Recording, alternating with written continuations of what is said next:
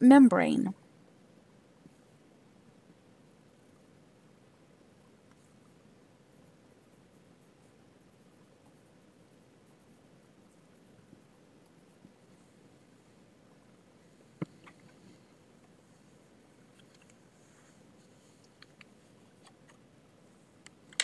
Okay, and then within the cell, all of the different components that we're going to write about, which there's not that many, within the cell is this jelly-like substance. So I think I'm going to color that in a different color. I think I'll color that yellow.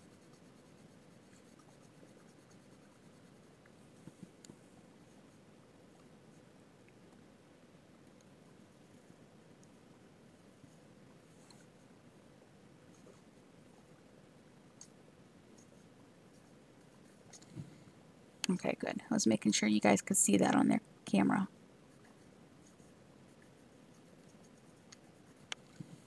Cytoplasm. And that's the gel-like substance that all of these different components sit in. Okay, so we've got the capsule.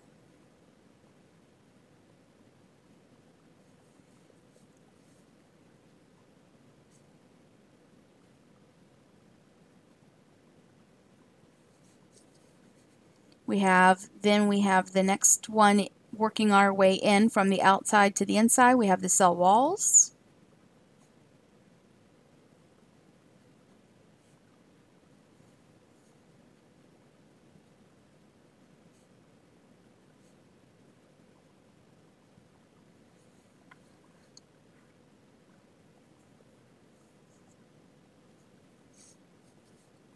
Then we have the cell membrane.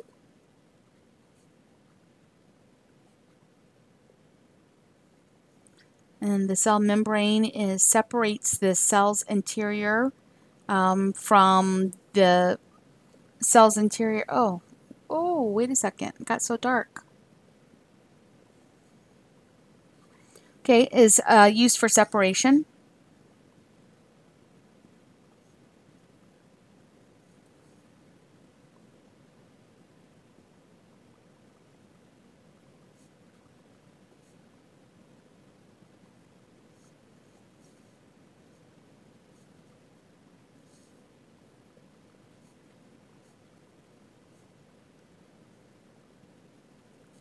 Okay, so you can see that a bacteria or a bacterium has a lot of different layers of protection.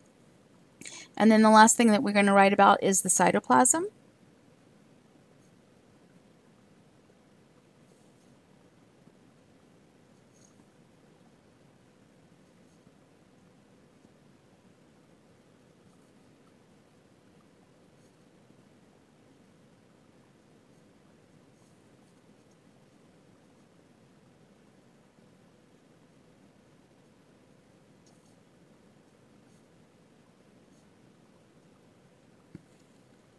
Okay. Okay, so then we have all of these other things too. Okay, so like if you're not done copying that down, you're just going to put me on pause right now. Then you're going to unpause and we're going to keep moving. All right, so in the diagram, we've got some other things. So of course we already said we've got the genetic information or the chromosome. That's what this indicates right here. I think that I will just number these.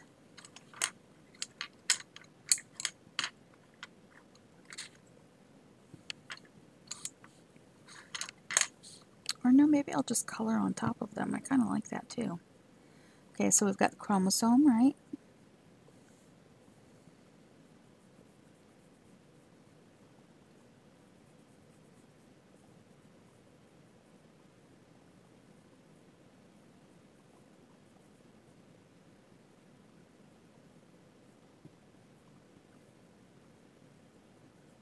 Okay, so we have chromosomes. I'm going to do that in green.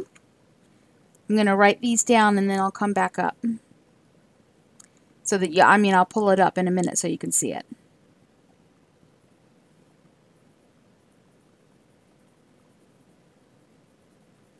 Okay, we have a plasmid, right? That's this right here.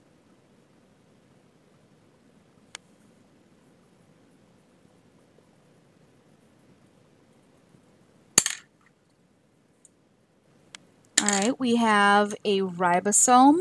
These little things right here are ribosomes. And the ribosome also happens to be illustrated, so these little dots right here are supposed to be the ribosomes.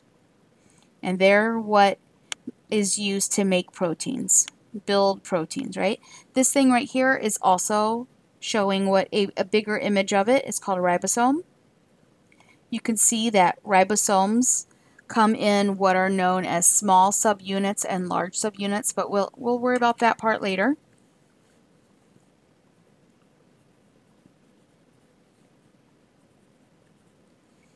Okay, let's see, what else do we have? We have the flagella.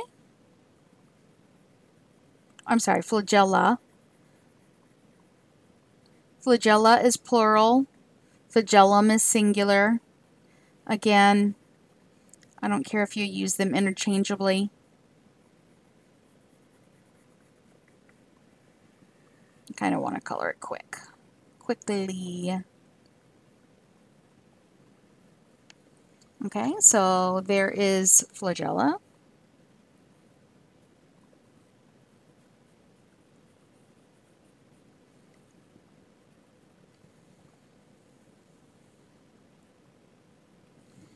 Okay, let's see what else we have on here. We have what's called pili. I think I'll have to just make that in a dark green. These are the pili. That's plural. Let's see, I think it's pilus. Yeah, pilus is singular. Pili is plural.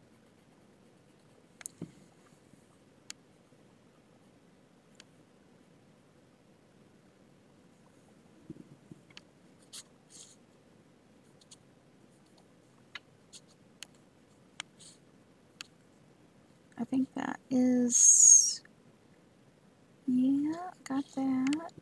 Okay, so all I did is I colored the different aspects, right? And all I did is I went through, and what I was doing down here was just writing the names of them. Okay, so we've illustrated what they are, okay, by the picture, and then we're going to go through and define what each of these jobs are. So for pili, I'll just kind of start at the bottom and work my way out. Pili, there's a little bit of movement. Pili help a tiny bit with movement, but the big thing that a pili does is it helps the bacteria adhere to surfaces. Okay, and then it is also used for the transfer of those plasmids. The plasmid that I said was the little extra piece of DNA that can be transferred from one bacterium to another. So pili, a little bit for movement.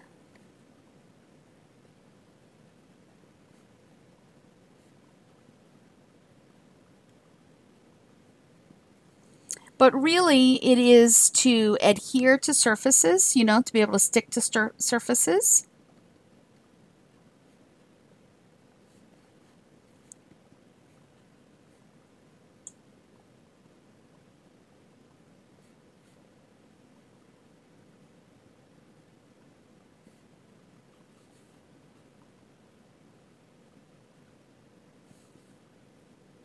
And then that whole transfer of the plasmids.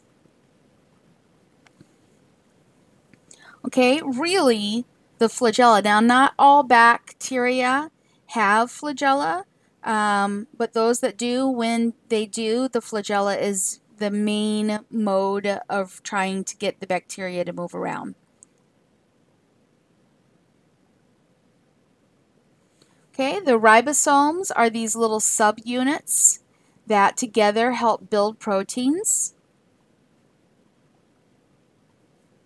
We actually will get into the mechanics of how proteins are built later in this unit. The plasmids, as I said, are those little extra pieces of DNA.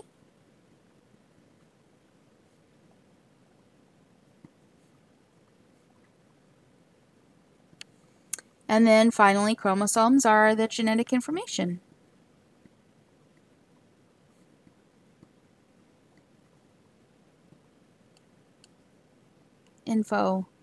Information.